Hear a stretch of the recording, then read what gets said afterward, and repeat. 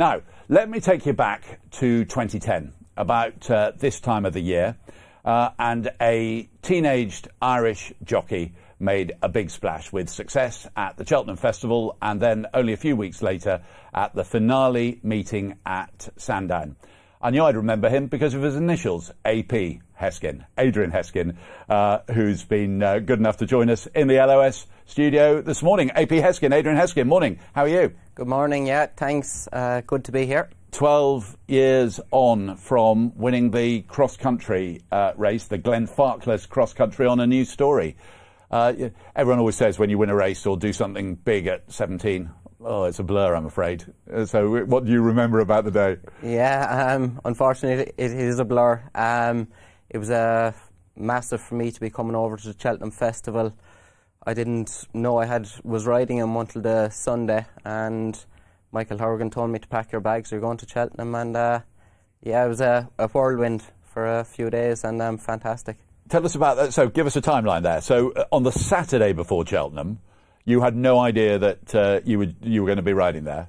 No, and on the Sunday I rode for Michael in Limerick, and he said after racing, pack your bags, you're going to Cheltenham, you're going to ride a new story in the cross-country race, and oh, I was... Yeah, what was your... Had you any inkling?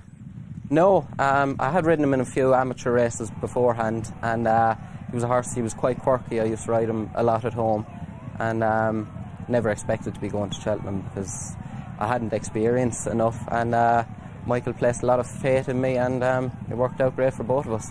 Knowing Michael a bit, I bet he really relished saying, hey, pack your bags. Where am I going? Cheltenham. Yeah. He must have had a big smile on his face when he broke the news.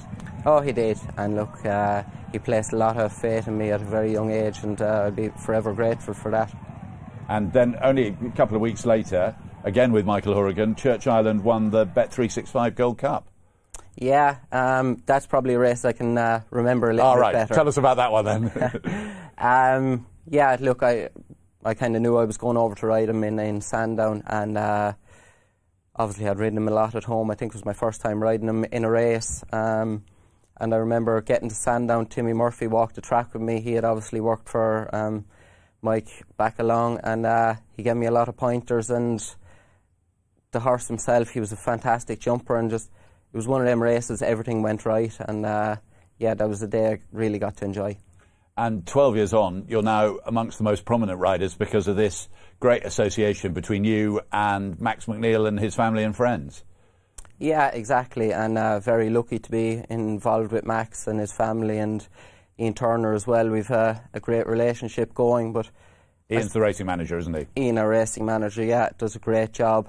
But I suppose it came from the early part of my career, you know, working for Michael Horgan and getting them big opportunities kind of puts you in that position, and you can be very fortunate who you meet, and I'm lucky to be working with great people now. And if I just see Max at the races, if I held out my hands, I feel I was going to get warm from the enthusiasm he radiates. So that's me from 20 feet, 200 feet even.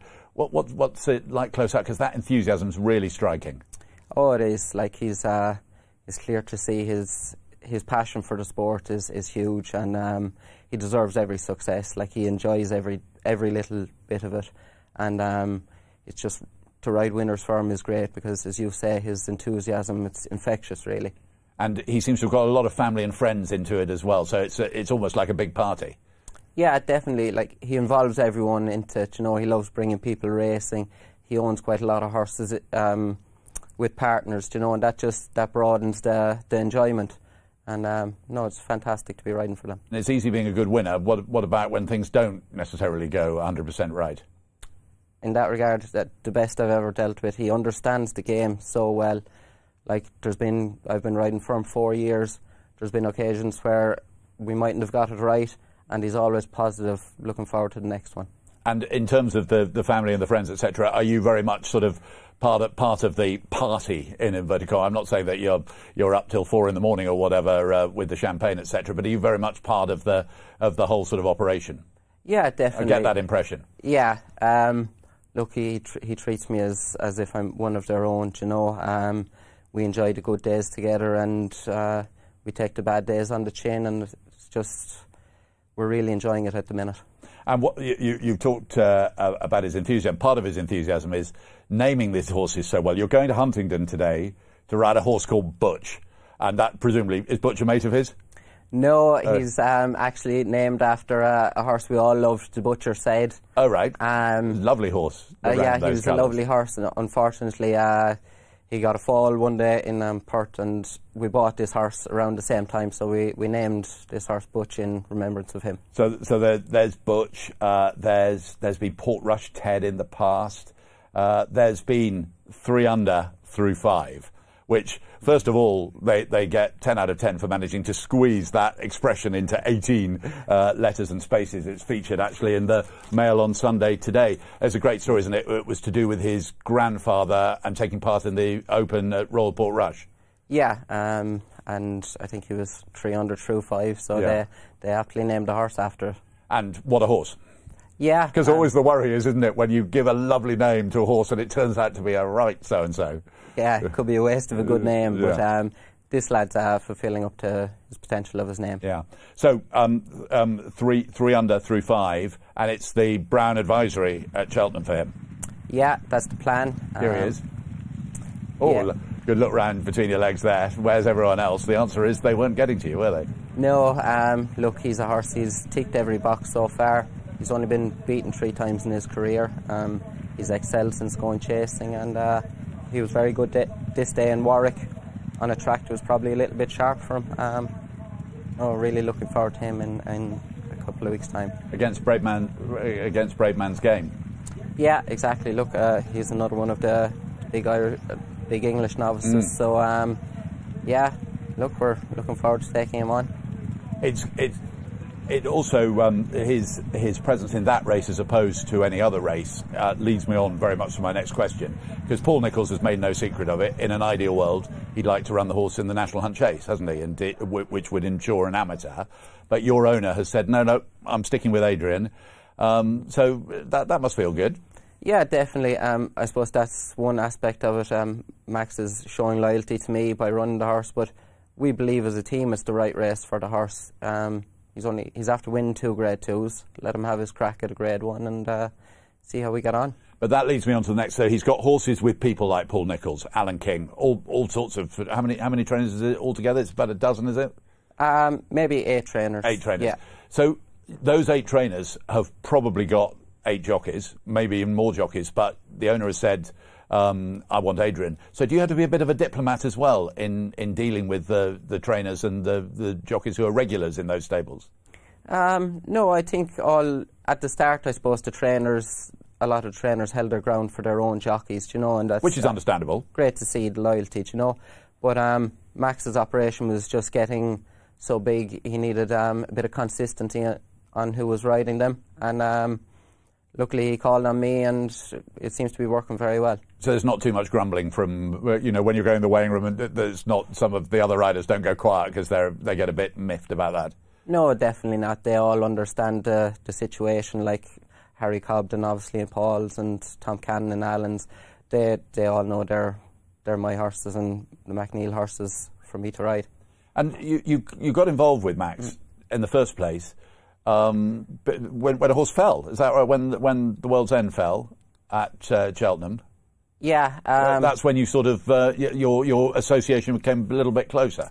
Yeah, I suppose it did. I was lucky the first season I moved over here to the UK. I was riding for Tom George, and luckily enough, Max had a very nice horse there called the World's End at the time. I won a couple of races on him. He won the Albert Bartlett trial in Haydock. Then, unfortunately, he fell at the festival at the second last. I felt he'd have won, I think, would he? Well, you're obviously going to say yes. Yeah, exactly. But it was fantastic. He came out and won Grade 1 then at Aintree, and I suppose that really secured our relationship then. And did he say, hey, Adrian, I think I might have a jockey who can then ride the horses also, presumably ride on the gallops, etc., and things like that? Did he just shuffle up to you one day, or how did that all come about? Yeah, I suppose it was probably in discussion for maybe 6 months before we confirmed everything, because I was obviously riding a lot for Tom as well at the time. And I got injured at the following entry, and from the end of that then I started riding for Max predominantly. Now you mentioned injuries, and you obviously know all the facts about your injuries, but it strikes me that you've had more than your fair share. Is that a fair assessment? Yeah, I suppose I have. Yeah. But look, I count myself lucky in one sense. You know, a broken bone will always heal, and when you've loyal people standing behind you, it makes it an awful lot easier to rehab and coming back and having something to look forward to. You say injuries always heal, which obviously they do ultimately, but that right shoulder, didn't you keep dislocating your right shoulder? Yeah, that caused me a lot of strain over the last couple of years, 2 years. And possibly it was a struggle for me riding at the time. But the rehab for having an operation on it... So you had a big op last year, is that right? I had a big operation in June of last year, and it was kind of 6 months of rehab, so I missed the early part of this season, but again, I had people standing behind me that were pushing for me to get it done, and I'm absolutely delighted with the results I got from it and feel 100% at the moment. And what struck me, you're actually just back from a whip ban, and you've actually had to remodel your whip action because of this shoulder that was giving you all this jib. Yeah, that's when it used to cause me problems. When I was in a finish, my shoulder used to come out, and as you say, I'm just back from whip ban, but I've put an awful lot of... And as a consequence, because it came out, you couldn't use the whip in the right way. Yeah, exactly, or psychologically you don't want to go to that extent for the fear of dislocating, but I've done a lot of work recently on rectifying that, so hopefully... And what was striking was that when you were given this, because it was one of these totting up cases, wasn't it? They actually gave you 18 with knocking 6 off. Yes. Is that right? And it was quite striking that the disciplinary panel actually listened. Normally when you encounter a jockey after a disciplinary, when they've got a ban, they're stamping their feet and upset. But you'd actually made a rational case through your lawyer as well, Rory McNeill. And it was quite striking that the disciplinary committee said, look, Mr. Heskin's trying quite hard on this, or very hard on this. He's remodelling his action. He's dealing with John Reed. He's at the John Oaksey house at Lambourne as well. So that was all very much taken into account. Yeah, definitely. I think the BHA listened to our case and they used their discretion, and yeah, look, we'll move forward from And is there more work you and John, because John Reed, obviously one of the great flat racing jockeys, probably slightly before your time, or do you remember him riding a bit? No, before my time. Before your time. Sorry, John, you're not that old, I know, but he's very, very young. But he's obviously been very helpful, John Reed. He has. All that experience. Exactly, and during my rehab from my shoulder, John and all the staff in Oaksey House, you know, it's a great place for us to have. So what would John do specifically? Just on the equisizer and working on it, and just help me out. And why him? Because he's a wise old owl? Yeah, exactly. Yeah. Oh, excellent. Well, talking of wise old owls brings me back to Michael Hourigan, who you've been associated one way or another practically throughout your life, because your father was an owner, your parents were owners with Michael Hourigan, is that right? Yeah, my father was involved in a village syndicate from my home village in Kilworth, and they had a couple of horses in training with Michael back along, I suppose, when I was growing up. And the name Cool Dante rings a bell in the back of my head. Cool Dante, that was a horse my father owned, actually, by himself. And yeah, I remember that horse winning the Listowel Festival one time. I'd say I was only... That must have got your juices going as far as your future as a jockey. Yeah, definitely. And like meeting jockeys like Paul Carberry riding for my father at the time was great. And yeah, it was a natural progression when I wanted to move to a yard that Michael Hourigan's was the place to go. And was Carberry a bit of a hero? Yeah, I suppose he was... Not a very exclusive club, to be honest. You know, he's a hero for so many of us. Yeah, exactly. Look, he was a fantastic rider. And your dad also bred a horse that if we'd been sitting this Sunday in this studio, if it had existed in 1999, there was a huge amount of interest in a horse called Nick Dundee that was hot favourite for the RSA, which is now the Brown Advisory, isn't it? Yeah. And your dad bred it? Yeah. Look, he was a fantastic horse to have bred. I can only barely remember Nick Dundee racing, but my father, he's always bred horses and kept horses going at home. So you're horsey? Yeah, look, none of my parents rode or any of the rest of my family, but I was always fortunate. They knew I was keen to ride and always had ponies for me, and when it came to the time of pony racing, they drove me all around the country. So driving around doing that, do you ride a lot of winners in pony races? Yeah, I think I rode 25 or 30 winners. And if you put your finger on the experience that you got from that pony racing, because it's obviously been big in Ireland for decades, pretty big in Britain now as well. What did you take away from those pony races? I suppose it just makes your mind sharp being in around horses. It's very competitive, and betting.